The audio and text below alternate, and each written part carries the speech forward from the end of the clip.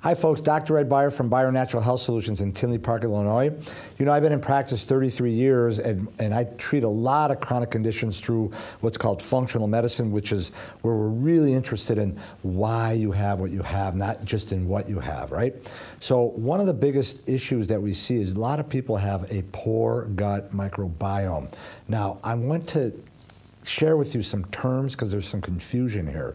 I like the term microbiome, which I'll describe in a little bit, but there's other words, terms that are used like gut flora or probiotics. Those are synonymous, microbiome, probiotics, and gut flora, and their role in our health, especially immunity. Now, there are over 100 trillion microbes that live in us or on us, over 1,000 species, mostly bacteria, a little bit of yeast. Now, these microbes, 80% of them reside in our gut, but the other 20% reside on our skin, mucous membranes, upper respiratory tract, and lower genital-urinary tract, especially in females. When these 100 trillion microbes are in the correct amount, they do some very important beneficial things for us, and we provide a hospitable home for them. Now, when we're born, our guts are aseptic. There's no microbes at all. In fact, we get our first mouthful of beneficial flora, hopefully, from our mother's vaginal canal and skin contact.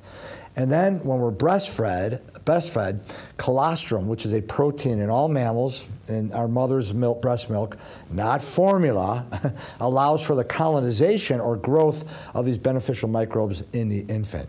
Now, overgrowths of beneficial microbes cause many problems in the digestive tract known as dysbiosis or small intestinal bacterial overgrowth. We're going to talk about that a little bit.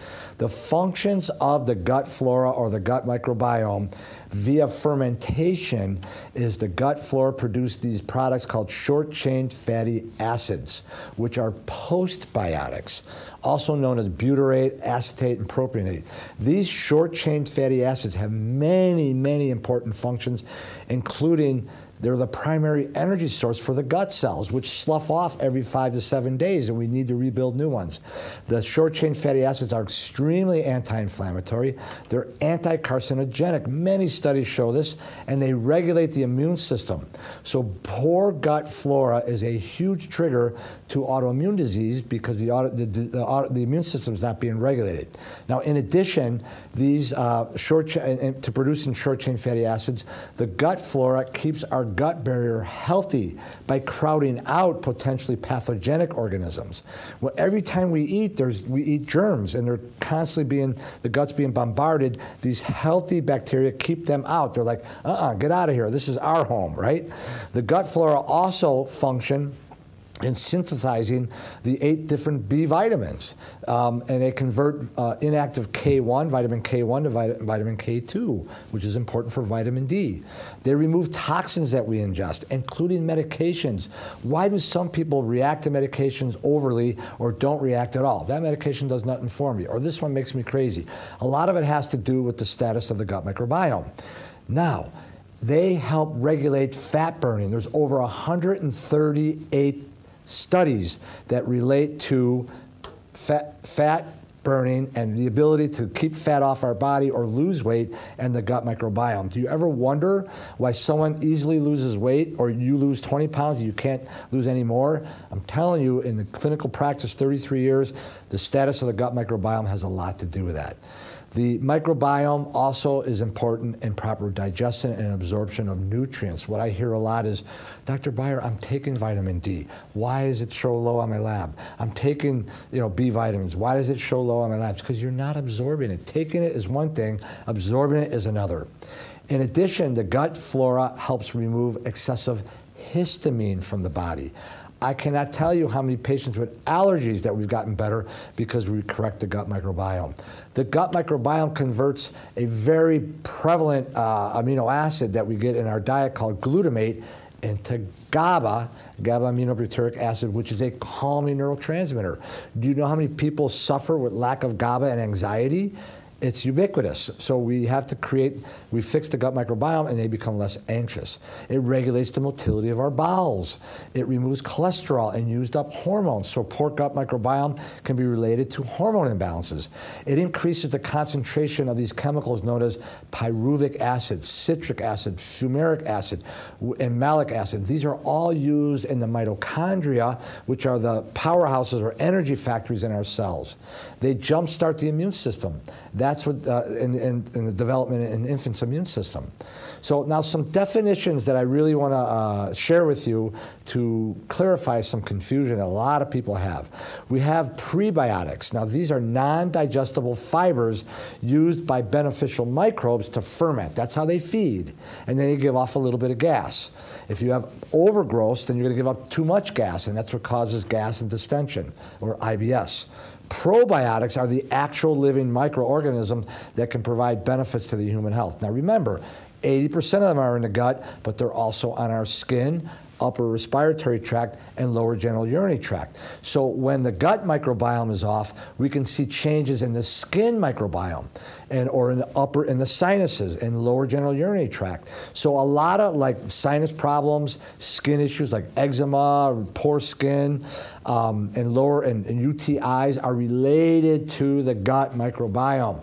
Once we fix that, the other parts of the microbiome on the skin, upper sinuses, lower genital-urinary tract fix themselves.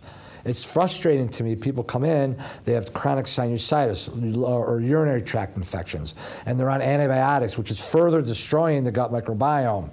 And so the problem is actually down here manifesting itself in other areas of the microbiome. They all talk to each other. Then we have this term called postbiotics. That's the product of fermentation of the prebiotics by the probiotics. Postbiotics, known as short-chain fatty acids, produced by the probiotics via fermentation. We already discussed how important they are.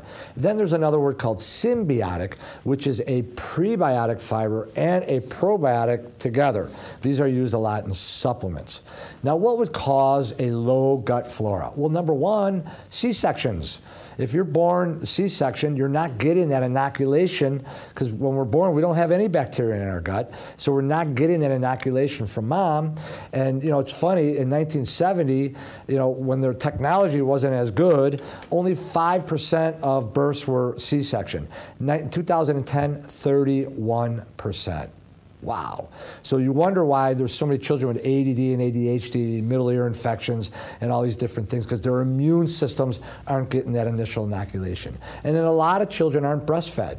You need that colostrum, and you need that contact with mother's skin to further develop the microbiome. And then a lot of mothers aren't healthy when they get pregnant. So they have poor microbiomes themselves, and that initial inoculation isn't so good. A lot of children are on antibiotics. What angers me is they're on antibiotics for viral infections, which are what most middle ear infections are.